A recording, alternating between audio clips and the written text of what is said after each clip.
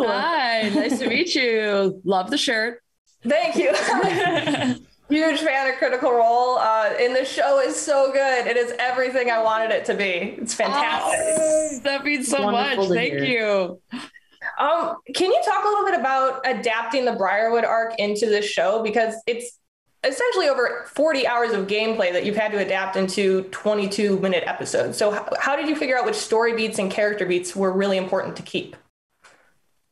It was a lengthy process at the very beginning of pre-production where all of us got together with a bunch of the awesome creatives that were helping us helm this project, and we put up the major plot points on whiteboards and basically just all decided together which ones we felt were absolutely necessary to tell this story authentically, which ones we could maybe see fall to the wayside, or we could truncate or sneak in as like a little wink and a nod in some places. And that was kind of the very first stage in this whole process, was looking at the full scope and going, okay, how can we crush this down and all still feel like it's authentically telling the story we wanted to tell and that we enjoyed telling at the table. So that's kind of how we did it. It wasn't easy, but at the end of the day, we're all very proud and excited for how it came out. And for people who might be missing a scene or missing an interaction that don't make it to the series, the original stream is just a click away. Well, you guys definitely keep the spirit of it. You definitely really captured the story and what I thought was important. So very well done with that. And Matt, you've created so many characters that are a part of this series. What stood out about Silas Briarwood that made you say, I need to voice him?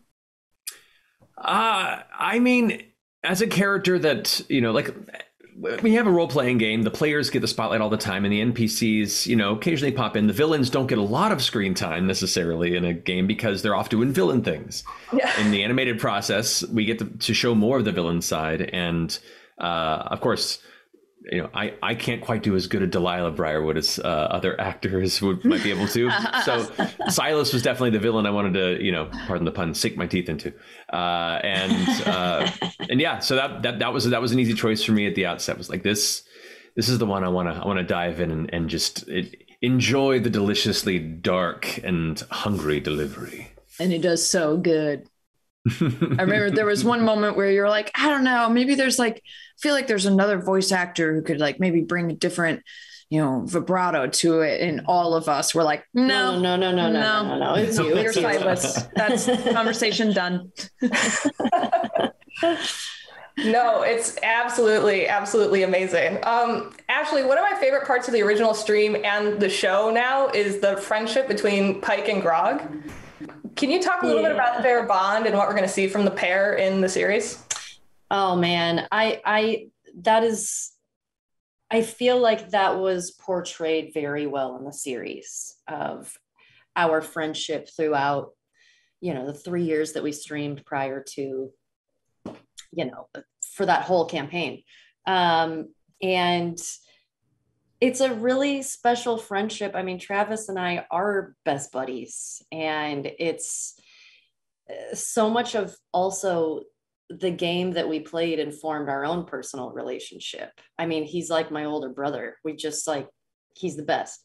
But I love that we were able to transfer that into the series, and they get into a lot of silliness, and they're just an odd pair, and I love that.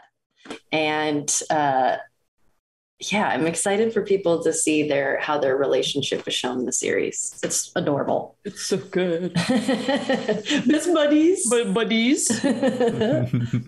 I love it. I love it so much. And Marisha, I love Keyleth. I love that she has that awkwardness and kind of those insecurities, but at her heart, she has this kindness that you wouldn't necessarily expect from a D&D character. Why do you think that's such an important character for people, especially young women, to see on screen? Oh, wow. That is a great question. Yeah. I mean, I feel like you already kind of hit it on the head a lot, which is very traditionally and, fantasy trope-y is to have this confident, badass, always sure, always making the right decisions type of person. And it's great to have that. But, I think I kind of wanted to show that just because you're not fully confident in yourself doesn't mean that you can't become confident or be a good leader or still have a very valuable perspective to add to the group, especially if the group tends to be a bunch of kind of, you know, criminal murder hobos, for lack of a better term. So, you know, she kind of ended up becoming the moral compass in a lot of ways in the campaign. And bringing that to this, you know, to this platform, I'm hoping that, to your point, a lot of young women or just anyone who might be struggling with identity or finding their place in the world can see a little bit of themselves in Keyleth and see that it does not make their opinion or perspective any less valuable. And in fact, you kind of need that to really, you know, round out the group. I love it. Well, thank you so much for taking the time to talk to me. I love the show. I love the series. I personally started Critical Role in the second campaign before going back to the first campaign. So I love the little Tusk Glove Easter egg. Yeah. Oh, nice. Yeah, you get all the Easter eggs. Yeah. I loved it.